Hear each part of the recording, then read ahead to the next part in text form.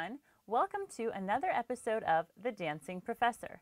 On today's episode, we're going to be talking about the origins of human factors, specifically the origins of electronics, and how electronics and electronic engineering became a very big topic of human factors research.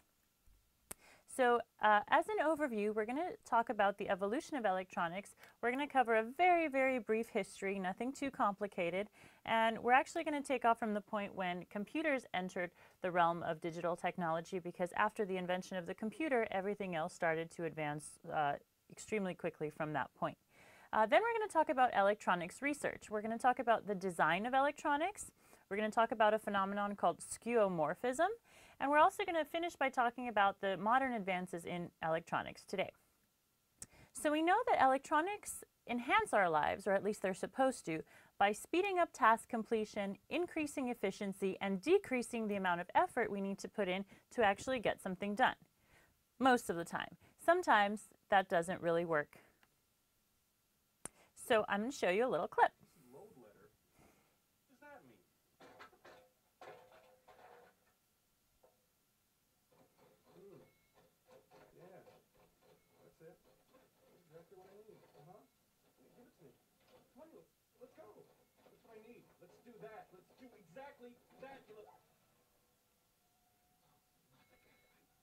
Why does it say paper jam when there is no paper jam? I swear to God, one of these days I just kick this piece of out the window. You and me both, man. I'm just lucky I'm not armed.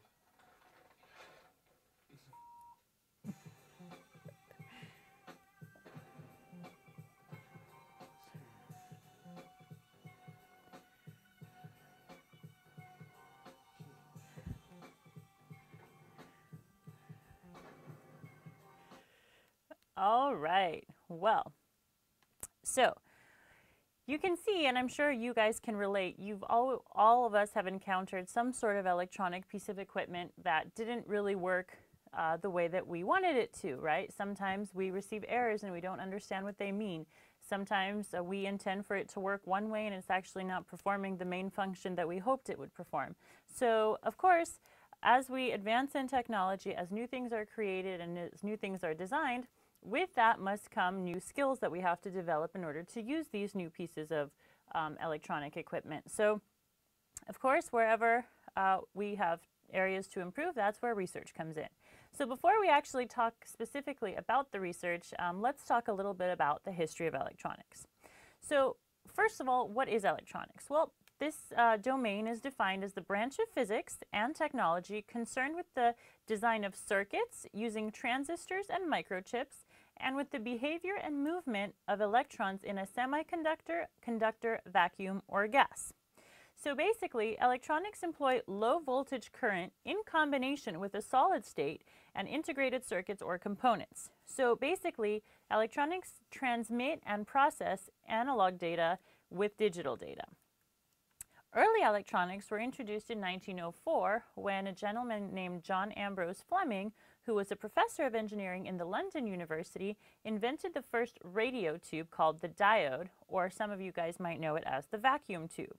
So a diode, right, the prefix di means two, is the device with two terminals that allows for a one-way flow of an electric current.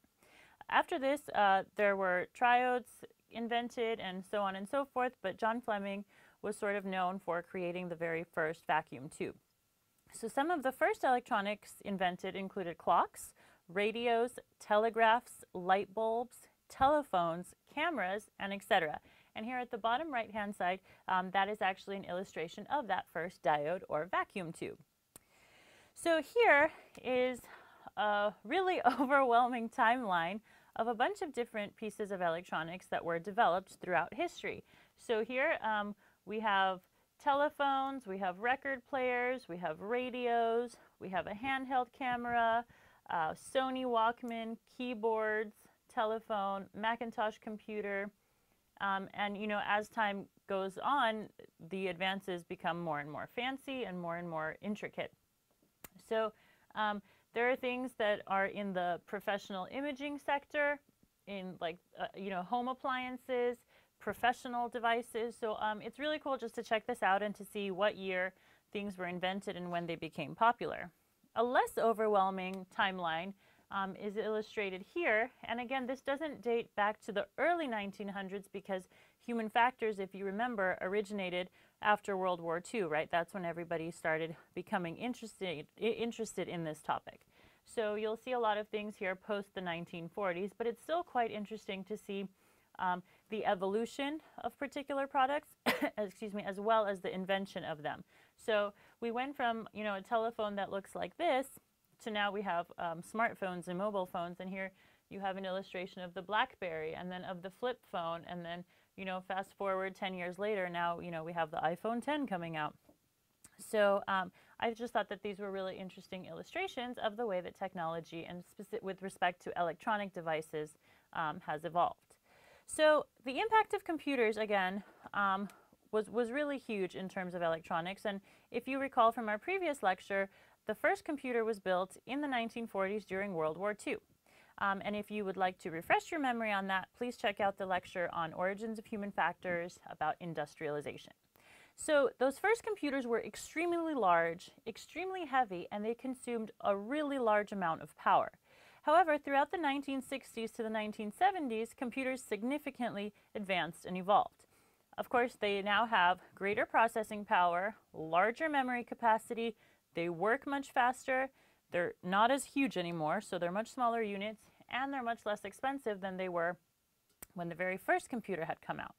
So the computer became not only the property of a specialist, but it actually became a common item for the general population. And in 1978, that was the invention of the first PC, the first personal computer that had that main function of acting as a word processor. So computers essentially replaced electrical typewriters, and people were able to type more quickly with a smaller amount of errors. So with every passing day, technology continues to advance further and further. We are now much less focusing on availability and invention of functionality, and much more focused on usability and efficiency of these particular products. So we've come a very long way. We've had a lot of research conducted since the 1950s that have helped us create standards for the way modern electronics should be designed. For example, most airplanes are being developed with the same instruments and gauges. Most guns are designed with safety locks because that was a main issue, you know, during the war. Most telephones have become mobile phones, which have ultimately all become smartphones, right? How many of you know someone that does not own a cell phone? Or further, how many of you know someone that does not own a smartphone? So on these smartphones, right, we are checking email, we're accessing social media, we're sending text messages. We almost like don't use the telephone as much to make simple phone calls, and we use it much more for various other functions. Most computers have the same amount of storage space and the same processing speed. So if before you would go to a store and you would compare which one has more RAM or which one has, you know, a larger hard drive, at this point when you go to the store, those things are pretty equal in a lot of the models, and the only thing that sets them apart is maybe what they look like and possibly the price. So most cameras have the same zoom, field of vision, and lighting features, right? So if you know any photographers, right, they like to update. They're always looking for that really good camera. And it's actually pretty difficult to find, you know, the best one because so many of them share a lot of the particular features that a photographer may be interested in. So the question boils down to, what is it that is going to make or break the success of a particular electronic device or a new product? Well, the thing that would be driving the difference in today's technology is its design. So when we talk about design, we're not only talking about how pretty it looks, how well laid out it appears to be, how big or small the font size is, right? We're talking about, is it usable? We're talking about, is it efficient? Does it actually get your task completed the way you intended it would? Is it novel? Is it creative? Is it new? Or does it look just like a copy of everything else that you've seen? So design is actually the driving force in today's market, and for that reason, we conduct a lot of research on design of electronics.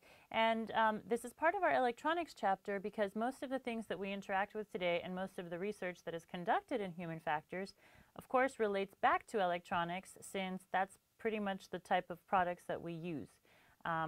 If you can think of something that does not involve electronics that you use on a daily basis, I'm really curious to hear about those. And, it's just something, it's really good food for thought to really realize and sort of become aware of how much we actually depend and rely on electronics. And maybe in reality, it actually does improve our lives. It helps us get things done more quickly. It decreases the amount of effort we need to put in to get things done. So, let's not take them for granted, but let's also understand that a lot of research has gone in to those particular electronic devices before they hit the shelves, in your favorite electronics store. So, having said all that, now we're actually going to focus on the types of things that human factors psychologists are concerned with when it comes to research of electronics. So, most human factors research today focuses on the improvement of electronic devices rather than their creation. So what are some examples of electronics that you use on a daily basis? Just think about that, as we go through this lecture. Because the majority of current technological devices are based on particular standards, as we've learned, and these standards were established in years prior because all of this research was conducted in the aviation sector, in the industry sector, and all of that research eventually made its way, to get published, and now we build and we create electronic devices based on the standards that was proven efficient and useful from research long ago.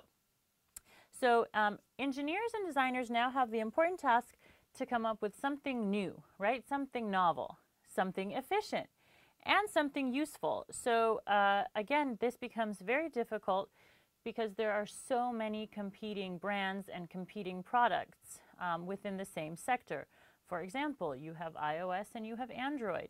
You have Mac and you have Windows, right? So and do they differ a lot in their functionality?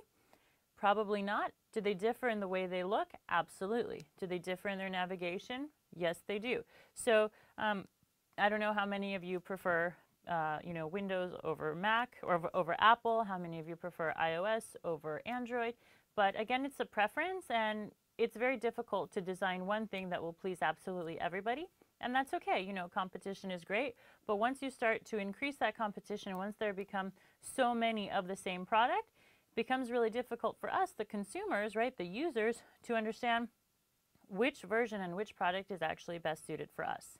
So novelty is a really important feature in electronics research and design, and it refers to creativity and innovation. The second thing is efficiency, and this refers to the usability and the success in completing tasks. And lastly, it includes usefulness, which refers to whether or not the product is addressing a user's needs. So if you remember back to our very first lecture on the origins of human factors, it was all about how current research and current design has to be concerned with who the user is and what the user is going to try to accomplish using a particular product. And so again, you might recall that designers have a very different perspective and a different way of thinking about their particular products and their designs, and they differ from the way the actual user might be thinking about it. So that's why we do usability testing. That's why we have focus groups. That's why we're always concerned to know what does the user think and feel about all of this before we actually fully develop it. So this may sound easier than it is to make something new, to make something efficient, and to make something useful. So now let's actually look a little bit deeper into what each of these categories entails. Novelty and design. We'll start with that one. Designing something novel or new in electronics seems to be difficult because there are so many products that perform the same function but are branded by different companies. Transfer of training is really important for a product's success. So if you remember from our aviation lecture what transfer of training was, that means that whatever skills you have learned when interacting with one system, you're able to use those skills when interacting with another system. For example, if you have learned on your iOS, iPhone, that it is touch screen, you can still be able to understand and use the skills of interacting with the device by touching it if you were to be presented with an Android, right? That is transfer of training. If you're sitting and you're driving, let's say a Toyota, right, that is not stick shift, right, and it's manual, and you're driving a Toyota, then you jump out of that car and you sit into, I don't know, a Nissan, right? And are you still able to drive that car? Are you still able to press the same gas pedal to accelerate the car, are you still able to press the same brake pedal? Would those be the same? Is the place where you put the key in to start the engine the same? So all of these things are very important whenever you're introducing a new product, right? So with electronics, we see this a lot, but there's this fine line of a designer justifying the fact that he or she has designed something exactly the same way as a previous product based on transfer of training, right? So you don't want to change anything drastically because then the users will be completely lost about what to do. However, if you make it absolutely identical, then it will lose its novelty. So it's sort of it's a trade-off. If people are used to interacting with the particular device in a certain way, the competing versions or updated models should still function in a similar way. And again, there's a fine line between duplication and innovation in the design of electronics. Additionally, design fixation becomes a very common problem for designers. And if you think about what this means, right? Fixation is to fixate on something. It's to spend a lot of time or a lot of cognitive resources doing activity X. When we talk about design fixation, we're talking about getting stuck on an idea and not being able to come up with a newer or better design. And I don't know if you've ever experienced this, but this is very common for writers, right? When they experience writer's block. It's maybe an experience for artists, right? When they have to sort of draw on demand.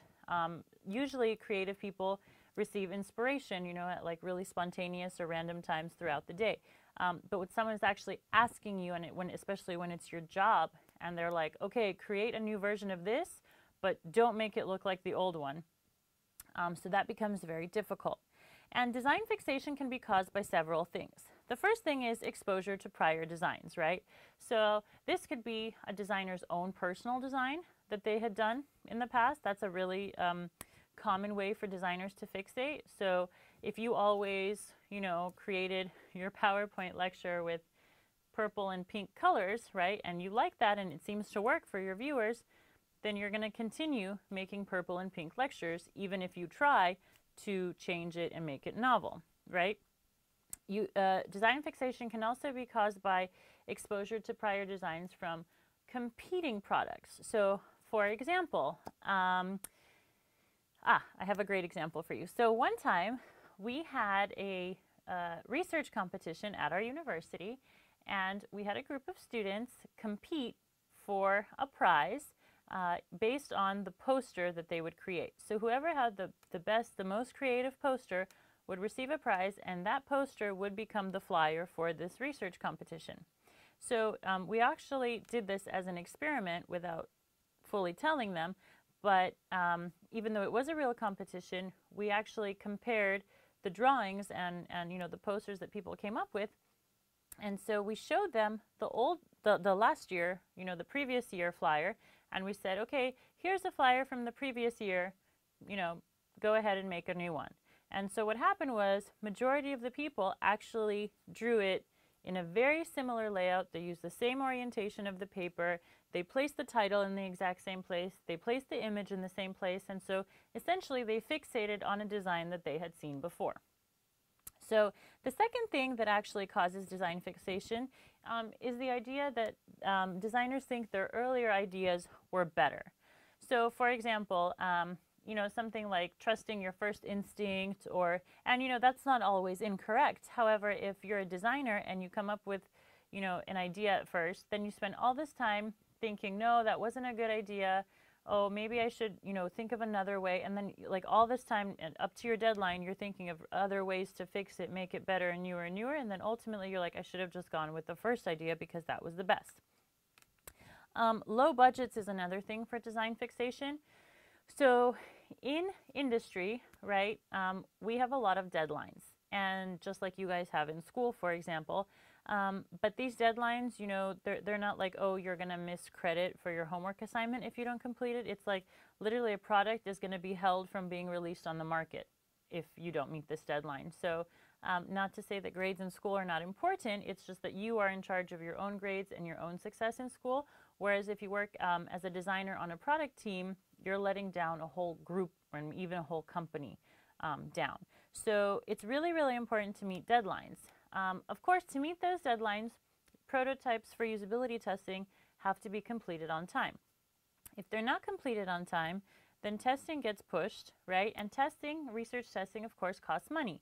Participants want money, participants want incentive to actually attend your study, right? There always has to be some sort of a give and take. So research costs money, and obviously the designers are not the ones conducting the research themselves, so then they would hire researchers to test their product. So of course you can imagine how these numbers would be adding up. So if a company doesn't have money to do testing, or if the deadline is coming up much too quickly, what's the easiest thing to do? To use an older version that already existed and that already seems to work. So in a sense, that is also design fixation. The fear of being blamed, right? So designers have a really, really important job to make things look pretty, to make things usable, to make things appealing for the user to actually be motivated to use it. So of course, you know, we have to be very careful when we give criticism or when we give constructive criticism or when we critique a particular designer's work based on, you know, our professional opinion and based on what our participants or users were saying in the usability testing. But no designer wants to be blamed for a bad design. No designer wants to think, you know, that their baby was not pretty or was not usable. So what they will tend to do is to revert to something that was appreciated by users and to just replicate that again. And lastly, pushy clients. So this goes back to sort of like our low budgets conversation, right? If there's a deadline that you need to meet and, you know, a client or, you know, if you're working as a graphic designer, for example, or a web designer, and you have a client that's like, I need my website up and running by Friday because I have clients that need to book me or whatnot. You as the designer don't have as much time, you know, to be creative, to explore different ideas, to ask the client, hey, do you like this font or this font, this color scheme or this color scheme? So when you don't have time, right, you're being pushed by the client. Again, you're going to fixate on maybe a similar web layout that you already made for a previous client, right? So there goes your novelty and there goes your innovation. So now we're going to talk about efficiency. Designers have to take into account the effectiveness of a proposed product. But how do we actually define effectiveness? How do we define efficiency? Like, what is the definition of that? And once we do define it, how can we actually measure it? So it's difficult to give this a definition, right? To define what is effective or what is efficient, because people are so different in terms of their interaction with particular electronic devices. I can tell you if I give, I don't know, my GoPro to my grandmother, right? She's going to interact with it a little bit differently from the way I would interact with it. I studied and I work, you know, in the realm of technology. She probably has never seen or actually held a GoPro in her hand, right? So the amount of knowledge that we're bringing to the interaction, right? The amount of knowledge that we possess prior to actually interacting with a particular electronic device really determines our experience when we're using it. So you can imagine someone who has never had experience with it will call it less efficient, will feel like it's not actually as effective as it could be, as opposed to someone who does have experience in the realm of technology, who has used a GoPro and might see that it's very simple to use. So that's why everything prior to your experience with the interaction of the electronic device is really going to affect how effective or not you perceive the device to be. So some definitions that we came up with for efficiency include how quickly a set of functions can be performed using a given product. So essentially, when we talk about quickly, we're concerned about saving time. How successfully a product enables the user to perform a function or a set of functions without much effort. So here we're trying to save effort. And how willing users are to use the particular device, right? A device can't be called functional or efficient if nobody wants to use it. So that's sort of like increasing motivation, right? So people will be willing to use it, yes, if it's efficient, yes, if it saves time, but also you ultimately, from the beginning, there has to be some sort of a hook for the particular user, right? You don't want them to just walk by it on the shelf, or in case people don't even go to the store anymore, right? They don't want to click past it when they're doing their online shopping. So something has to catch their attention, right? Something has to, in the design, it has to be, either very pretty, very neat, very sleek. There has to be something to actually catch the user, to actually bring them in, to want to experience it. So the most desirable products have a high degree of efficiency and functionality. So what are considered to be the appropriate and desired levels of efficiency, and what is the appropriate and desired level of functionality? Well, unfortunately, nobody seems to have the answer to this. There's no universal definition, but researchers agree that users should be able to perform, a given set of functions that the product is intended to do with minimal effort and minimal error. So this means that if you're using a particular electronic device, you should understand its intended use, right? So these days, right, it's difficult to understand what a phone is for because people do so many other things on it. But ultimately, a telephone is used to make phone calls. Does the device make phone calls successfully or not? Additionally, are you able to make a phone call without making an error? And are you able to make a phone call without making an error in a short amount of time? So that's sort of a way that you can integrate all three of them into having an efficient and functional device. Unfortunately, for many types of products, especially electronic devices, it's really difficult to increase the functionality of a product without concurrently increasing the complexity associated with its use. So essentially, the more products can do, the more an electronic device can do, the harder it becomes to actually make it simple. So as you increase complexity, you might be decreasing, as you increase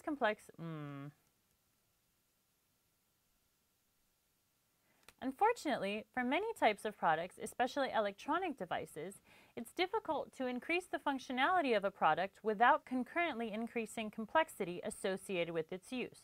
So this means as you add functions to a particular device, you're actually making it more complex. If it's more complex, it might possibly become more difficult to use. It might require more skills to be familiarized with before you can actually interact with it. It might require a little more education, a little more training. It might require you to actually read the instruction manual that comes with it. So this decreases the efficiency with which the product is used, right? And it also increases the amount of time it takes for you to be able to start doing things that you want to do with it. So there is this trade-off between efficiency and functionality. If you want something to be more efficient, you don't want to make it too complicated, right? And if it's not too complicated, it may not have as many functions.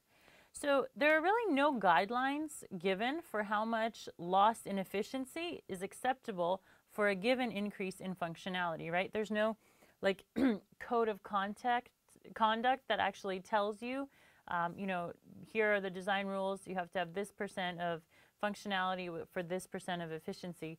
There's nothing like that. So with every product, each design team has to sort of gauge that based on their research team, based on their professional opinions and understanding and experience from working in the industry. And of course, ultimately, and the best practice is to actually put it in the lab and test it with real users. Because again, you will be surprised about how people actually interact with particular designs and how different they view the world than the actual designers or even the researchers. So for example, let's take the alarm clock. The intended use for the alarm clock is to wake you up. They have now added features such as a radio, a CD player, a snooze button, a mode changer, right? So additional functions may be desired, but their presence increases the complexity associated with operating the product, and it also increases the chance of errors. So basically, the more things that you're adding, right, the more likely people might click the wrong button, the more likely people will feel like they've made an error. For example, they might actually, interact with the mode changer instead of sliding the alarm on and off, right? Typically, the controls on an alarm are very similar and they're pretty small and they're really close to each other. So this is a modern day example of exactly what we talked about in our aviation chapter with the B-52 pilots, right? You have two controls that are very similar looking, that are positioned right next to each other, but have completely different features. Granted, not lowering your landing gear is not as detrimental as, missing your alarm, but ultimately we have to care about the users and we have to understand that they are purchasing this product or this particular electronic device with the idea that they need to complete the need of waking up on time. If you start bombarding them with a bunch of other functionality for this particular product that's actually eliminating the root cause for them to actually buy it, then it becomes a problem. So designers are under the assumption that users always want more, and this is something that we call functional bloat. And so here we see this very overwhelming prototype of what the iPhone 10 will look like. And it's called like the world's tallest iPhone or something like that. So I don't know, it almost looks like a really stretched out remote control. It has a lot of apps, and this is just one page. You know, you could probably slide through. It looks like there are 4 different screens here. But do you really need a device that can do so many things? Some people might say yes, some people might say no. But ultimately, designers feel like the users always want more, and that is not necessarily true. Because the more things you add, the harder the device becomes to use. So lastly, we're going to talk about usefulness in design. Designers also have to consider the usefulness of features of an electronic device. So even thinking back to that iPhone 10, sure, you can add 300 different app icons to your screen. But is that useful? Are you actually going to use all of those icons? My personal issue with the way that iPhones work is that when you actually purchase it, it comes pre-installed with various apps that you actually cannot uninstall and you cannot get rid of. I use maybe like 4 apps on my entire home screen. So sometimes, you know, what the designers thought the users would need or would find useful are also a little bit miscommunicated. So it's important to consider which features users are willing to pay for, right? For example, apps, right? This is the example I just gave you. So typically, before a product is released, research is conducted to see which features are necessary, which would be nice to have, and which ones would not be used as much. Designers and actual users differ in their opinions of the necessity of product features. So details such as font size, white space, location of the controls and the functions, and the accessibility all affect the usefulness of a good design, right? So ultimately, we want users to be happy with particular advances or updates or upgrades to a particular electronic device. So the only way that we can actually get the true and accurate feedback is to actually put it in a lab in usability testing. So this phenomenon of skeuomorphisms, I would ask that you guys try to say that, skeuomorphism. And basically this is a term most often used in graphical user interface design to describe objects on an interface that mimic their real-world counterparts and how they appear or how the user can interact with them. So more specifically, some of these examples include the recycle bin icon used for discarding files, right? So if you use a computer, probably whether it's on Windows or Apple, you know, there's a little trash can, a little recycle bin where you would actually get rid of files. So skeuomorphism represents affordances in the digital user interface. So it fits with our natural interpretation of objects, but in a digital world. So if you don't know what affordances are, those are situations where an object's sensory characteristics intuitively imply its functionality and use. Can a user understand what a product or feature is used for just by looking at it? So this is the very common icon for the recycle bin. And if you saw this somewhere, this symbol, right, with a little bin of trash, you would understand that what is not needed would go in there. Like this is how you could get rid of something. So skeuomorphism relied heavily on metaphorical affordances, right? And so morph, again, means to change. And basically, these are like imitations of real objects that we use to communicate the purpose of a particular feature. So icons are actually wonderful examples of this. Things like a map icon, a shopping cart when you're doing online shopping, or a basket, and even the text would say add to cart or add to basket. Of course, you're sitting at home in your chair or on your bed in front of your computer or your laptop. There is no cart, there is no basket, but again, that's mimicking you actually walking down the grocery aisle, adding things to your cart or to your basket, you know, and then checking out. Something like home, right? Not everybody lives in a house with the little triangle roof, you know, with the little picket fence. But again, that's a symbol of home, and we all, excuse me, understand that. Printer, video. So I have a doggy cam. It's really cool. I bought it on Amazon, and it's really cool because I can actually see what my dogs are doing when I'm not home. However, they've just updated it, and a button that used to be a red circle to actually record footage from the camera was now changed to an actual like retro style video camera, you know, the one with the little Mickey Mouse ears where the film is rolling. And so we don't have cameras like that anymore. So something like having a skeuomorphism like that would actually and might possibly confuse a user that you know, like I've seen those cameras because I've seen history, I've seen film production. But, you know, fast forward 50 years from now, possibly the people who open that device will probably never know that that is actually a symbol for a video camera.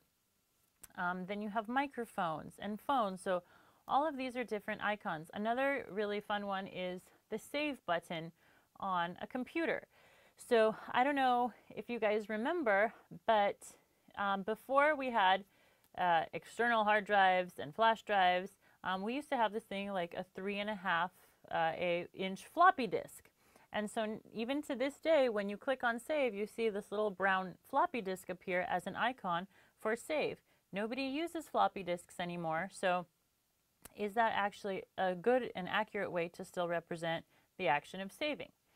So, and another example is the icon for email, right? So email stands for electronic mail. Typically, mail is sent in an envelope, and so that's why we have the icon of an envelope for email. So the roots are in the metaphor of a physical letter that would be packaged into an envelope like that.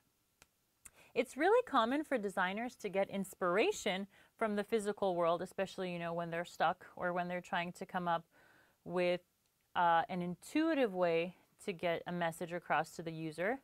So, you know, skeuomorphisms are really helpful in order to accurately and intuitively convey a particular piece of information to a user in a digital interface. However, you know, these examples of save and the video camera that I just gave you, this is sort of leading to a debate about whether or not people have become so accustomed to what is called flat or digital interface on electronics that these skeuomorphisms are no longer necessary. Due to the fact that with time the appearance of certain things have totally changed, and I apologize, my slide is cut off, but basically as we advance, the way that that electronic devices look in our world today are constantly changing. So if we are going to use a skeuomorphism versus a flat design, then we actually have to make sure that our users are understanding its intended use. So here is the perfect example of a skeuomorphism design versus a flat design. So on the left-hand side, you will notice that the icons are a little bit more three-dimensional. You could see this, for example, with the game center, right? They're a little bit more detailed. You have chess, you have baseball, you have darts, you have battleship, right? If you look at the newsstand, it actually looks like shelves. So they're a little bit more 3D. Settings looks like the inside of a particular machine. Maps has a little bit more detail where you could see streets and highways, right? So this is the skeuomorphism design, and this is actually the flat design. So objects that were three-dimensional have become more two-dimensional, and now we're using a little bit more abstract iconography. So here, if you look at the calendar, right, you just have the day of the week and the date. In the skeuomorphism, it almost looks like one of those peelable calendars.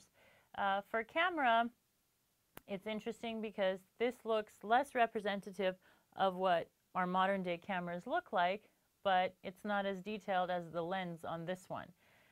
You'll notice the notes, right, just looks like a clip art, you know, cartoonified notepad, whereas here it actually looks like, you know, a legal paper notebook. For newsstand, now again, it's just one flat image with some colorful boxes, whereas here we had that shelf. So on and so forth, but basically Game Center is actually an interesting one. I'm not sure what the bubbles have to do with the game. This seems a little more intuitive. But so the question becomes, do users feel like this is more intuitive, the flat design, or do users feel that the skeuomorphisms are more intuitive? So in my opinion, it's like a little bit of both. Some here make more sense, while some here make more sense. But again, it really is up to the designers and the product development team. So that's actually a really cool concept in design.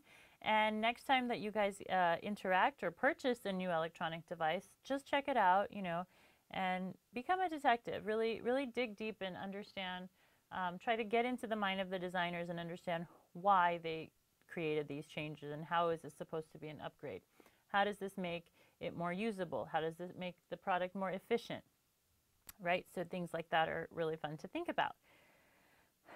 So modern electronics, right? In modern day, again, we still continue to do all of this research. It still continues today, even more so, again, as I mentioned, because so many of the things that we interact with are electronic devices. And it's really important to note that all of this increase in information processing has allowed us, in fact, to actually become more efficient in production, manufacturing, distribution of these products, and consumption. And so this industrial-based society has sort of moved to an information-based society.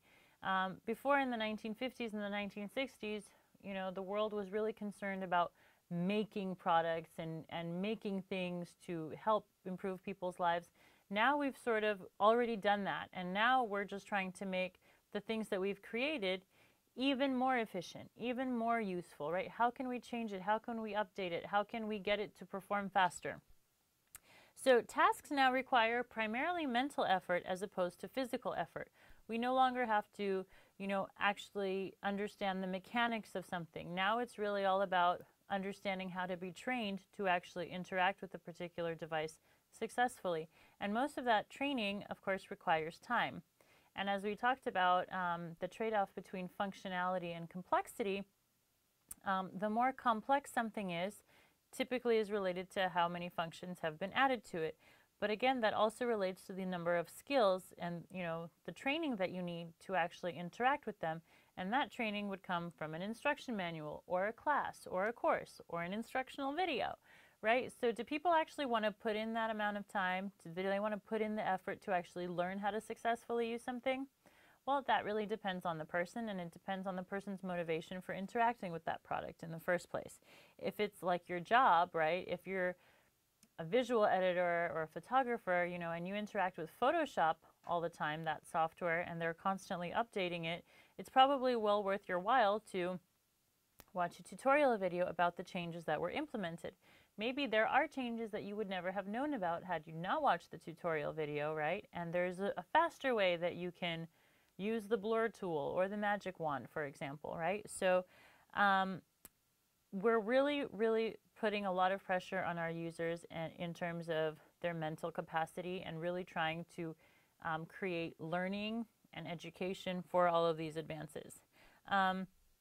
So yeah, and you know, all of these new electronic devices, they're coming out with different controls, and controls are basically used to describe our human input into machines or systems. So if we think about controls on a lot of devices these days, they don't require like button pushes, and they're not very 3D. Pretty much everything we use is touch screen, but touch screen is tricky for controls because if you push too strongly, it might not register, or it might, you know, it might act as like a double tap. If your fingers are greasy, it also won't register that. If you press too lightly, it may not register your interaction. So controls, you know, are really tricky with touchscreen specifically. They range from simply physical controls to complex modes of inputting information, right? And a perfect example of that is the touch screen that we just said. In another instance, besides being touch screen, some things are very close together on a particular interface. Sometimes it makes it very difficult for a person with fat fingers or fingernails, for example, to actually be able to navigate on a touch screen, to actually accurately press where they want to press. So those are things that make it accessible and have good affordances. So those are really things that designers need to think about when designing controls. So all of this ultimately is to say that human factors is, still thriving, and in this modern day, the issues that we primarily focus on, again, are ease of use, right? Some controls can be difficult to activate because they have too much resistance or they're awkwardly positioned. Feedback. This provides evidence that the control is working and has been operated, but may be difficult to see, or or a person may be slow to register. So, for example, I don't know if any of you guys use music apps, but for example, on Spotify or something, right? If you want to create your own playlist, when you actually, go to your three-dot menu and you select Add to Playlist, what happens? Does the app actually tell you that the song has been added to your playlist, or do you just never have a way of knowing? Sometimes when we download things, right, on our computer, we like to see that three-dimensional arrow sort of like shoot down to the bottom of the screen, or you have like a progress bar, right? We're always waiting for feedback from our particular electronics to give us a clue as to, did the process work? Did it not work? If it did work, where can I find it? So all of these things are related to feedback. So a lot of devices actually, a lot of electronics, right, or even websites, if you think about it, they have a lot of great features and functions, and sometimes people don't know about them, so they've come up with this idea of pop-up notifications, and they'll like sort of show up on your screen for 5 seconds and they'll disappear. The other version of the pop-up notification is that it will appear on your screen until you interact with it and say like, okay, got it, or dismiss, or cancel, or something like that. And so the logic behind that was that people were sort of missing main functions of a particular electronic device when they were interacting with it. And so in the lab, we were able to see that. And so research went back to the design team and said, you guys need to give more feedback, give longer feedback, find a different way to provide feedback to the user that something is actually happening when they're interacting with it. Dimensions, right? The size and shape of a control need to meet the task and human requirements. So, for example, the remote control, right? Did you guys ever wonder why it's created in that shape? Did you ever stop to think about, the grip? Even like a computer mouse, right? Those come in all different shapes and sizes. You see keyboards now that have like an armrest. So shape and size really has a lot to do with whether or not an electronic product will be useful or not. Location and layout, right? The controls should be laid out in order to meet task requirements and the user's physiological characteristics. So if you are, let's say, sitting in a car, right? You don't want your gears to be very far from where you're sitting, right? So of course, if you push your chair all the way back or all the way forward, then you'll be sitting in some awkward position. But for the most part, there is a standard ratio between where particular controls are located in relation to where the passenger or the driver would be sitting. And we saw a lot of this when we talked about the ergonomics of a cockpit, right? So check out those case studies where we talked to pilots and we talked to aviation training people and experts, and they actually show us the ergonomics of an airplane. They show us inside the cockpit. They explain the distances between the various gauges. They explain the distance between the pilot and the things that he or she has to interact with. So all of those things really play a huge role in human factors research. And then the control and display relationships. So controls need to be compatible with the displays in terms of operation. So a perfect example of this is the QWERTY keyboard, right? So it's very popular on the market. It's sort of become the standard for the way that we design keyboards. However, if you think about it, it really overloads the left hand, which is not the dominant hand in a majority of people. And it also forces us to stress the little fingers, right? So our pinkies are generally shorter than the rest of the fingers on our hand. And so we actually end up having to use it a lot in order to, create the optimal experience on using this keyboard. It also involves typing more in the top row rather than in the center. So this is a perfect example of something that's in the market. It's doing well, but if you think about it and you ask users how they like it, right, and their experience with it, these are the kind of things that they're saying. So basically, we want to make sure that the relationship between how a product looks and the controls and how we interact with it are actually meeting, and they're actually agreeing on the way that it's intended to be used. So again, technology is nowhere near done advancing, right? I mean, it's really difficult to even predict what's going to happen 10 years from now, but we can predict that human factors research will be around, and that research will continue, and that designers will still continue to think one way and users will still continue to think the other way. And so human factors researchers are sort of the mediator, or the referee between these two teams that are trying to help them see eye to eye. So yeah, on that note, thanks everyone for watching. Please subscribe to the channel if this is something you're interested in, and if you have any questions about electronics in general, electronic engineering, research on electronic design, any of those things, please, I'm more than happy to answer those questions. I'm more than happy to address them on one of our next episodes. Otherwise, thank you very much for watching, and we'll see you next time.